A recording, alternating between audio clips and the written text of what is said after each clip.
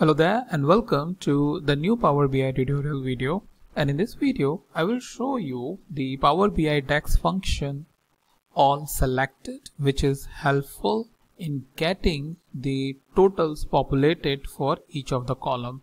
For example, if we want to know the proportion of, let's say, out of 229, so this is 2.29 million is the sales. So what is the contribution of 167?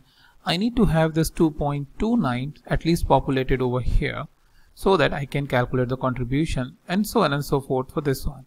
So in many scenarios this function can be useful when you are looking at the percentage of contribution, and probably others based on your creative use of this function. So how you can get this type of scenario, I will show you in this video. And before I move ahead, just a quick information that within description I have 3 links present. The very first link is for the data source that is related to this video so that you can practice the same thing. Second is your Power BI videos, which is present in the Google spreadsheet, where you can easily search and give based on the given link you can directly jump onto that video, because sometimes searching it within the YouTube is problematic, right? It's not as easy as it's searching in a spreadsheet. The third link is for all of my videos that is on my channel for Tableau, Click, Python, Google Data Studio and all, where you can quickly search and start learning the topic which you like. All right.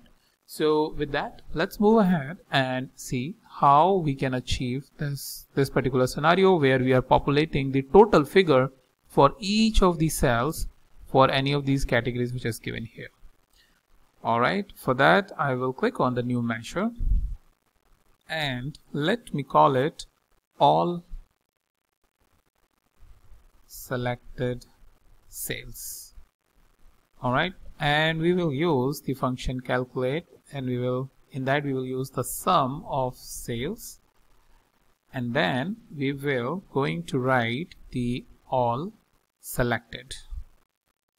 So now we have all selected, and then we will going to write the name of the category. So in this case the category for which we want the total is this subcategory, so we will say subcategory.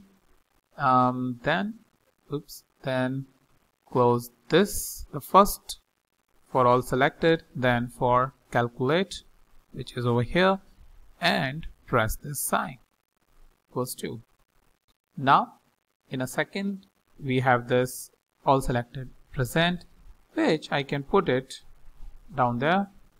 I will just select this and put it over here, and now this 2.29 million is present and populated for each of these columns, right?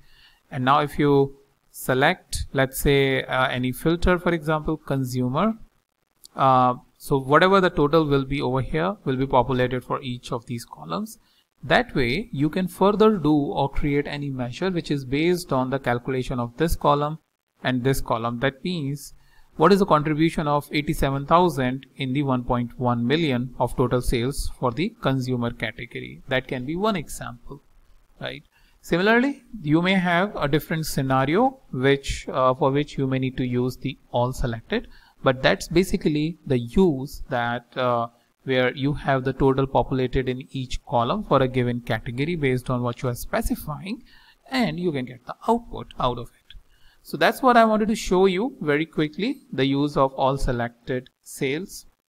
Similarly, you can create, maybe a couple of more categories, tables like this, and get the totals for those, for the sales, for the profit, or whatever. For example, here, take the profit like this 134, create one more column, you will get the profit. Maybe even same case for quantity, because we have the quantity column. So over here you can use the quantity and get the total for the quantity. That way you should be able to practice it easily and without much of a hassle. So that's mainly I wanted to show you and give you a scenario where all selected will be useful for you and you can get the most out of it. Alright, so with that, thank you so much for watching, and I'll meet you in the next video with the new topic.